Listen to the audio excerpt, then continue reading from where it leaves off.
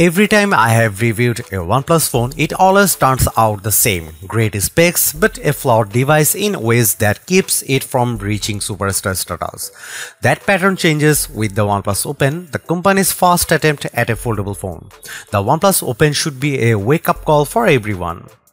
After spending nearly 3 weeks capturing portrait photos with the OnePlus Open's Hasselblad cameras and becoming acquainted with its open canvas multitasking, I have come to appreciate how it achieves so much for a first-generation foldable.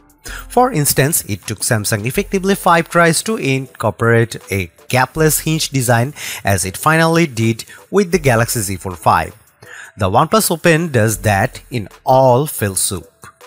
I don't want to spill all the beans yet on how much this foldable has left an impression on me, but as you will watch my OnePlus Open review, it's the dark horse I didn't expect to like so much. Sure, there are still areas where the Open could improve, but this first effort has closed the gap in such a substantial way for notebook-style foldable phones. Not only is the OnePlus Open a best foldable phone contender, but it's also one of the best phones released this year as well. Winning the specs department, the OnePlus Open outclasses its competition in both size and resolution. It features a main 7.82-inch Flexi-Fluid AMOLED with 2K resolution and an outer 6.31-inch Super Fluid AMOLED.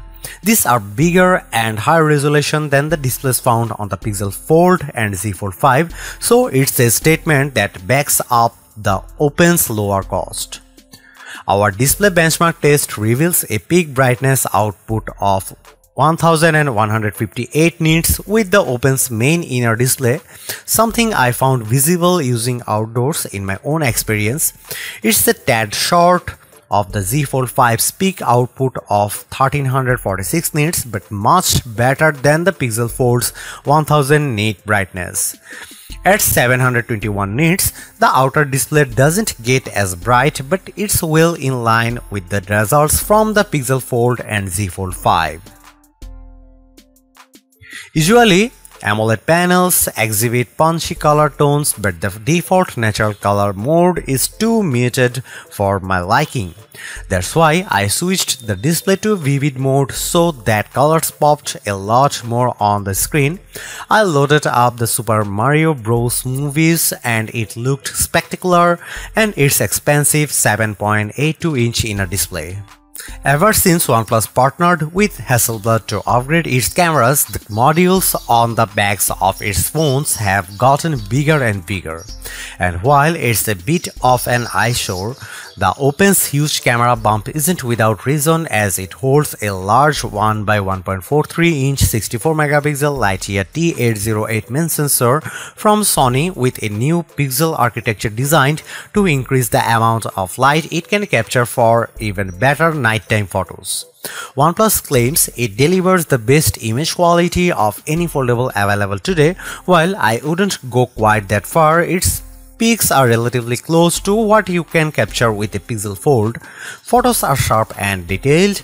The one shortcoming is that OnePlus low light processing isn't quite as good as Google's night sight. But compared to the Z Fold 5, the Open's peak often had better dynamic range and less exaggerated sharpening. You also get a 48-megapixel ultra-wide camera that can also shoot macros, and a 64-megapixel telephoto with a 3x optical zoom that goes up to a 6x lossless magnification. Once again, while that 3x zoom is every bit a match for the Z Fold 5's 3x telephoto cam, its 6x lossless just isn't quite as sharp as the 5x optical lens on the Pixel Fold. But that's not a big surprise, because there still isn't a true replacement for high-quality glass.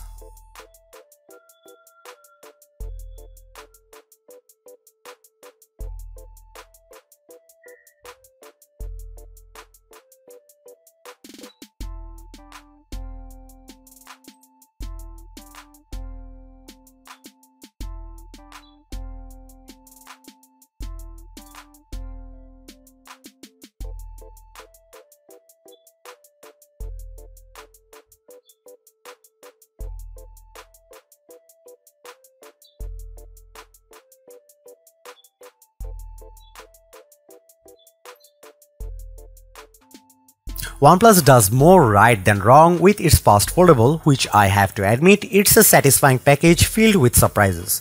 Considering that this is the company's first attempt at a foldable phone, OnePlus hit the mark with a premium design that feels and looks more polished than the Pixel Fold and Galaxy Z Fold 5. There is no denying that OnePlus locked down a premium design, but I think it's even more important to stress how it perfected the multitasking experience with open canvas. Fundamentally, it is very similar to what Google and Samsung implements in its foldables, but the extra step of how the screen dynamically adapts to fit 3 apps simultaneously is impressive. The OnePlus Open is not without its shortcomings like the camera's weak low light performance, but I think the combination of devices' lower price, long battery life, fast recharge time and premium design makes up a lot of ground for it. On top of that, it also helps when OnePlus is offering its special $200 trade-in credit for the life of the phone, which effectively keeps the cost at $1,500. There is no other notebook-style foldable phone that impressed me more this year than this one. Thanks for watching. See you in the next one.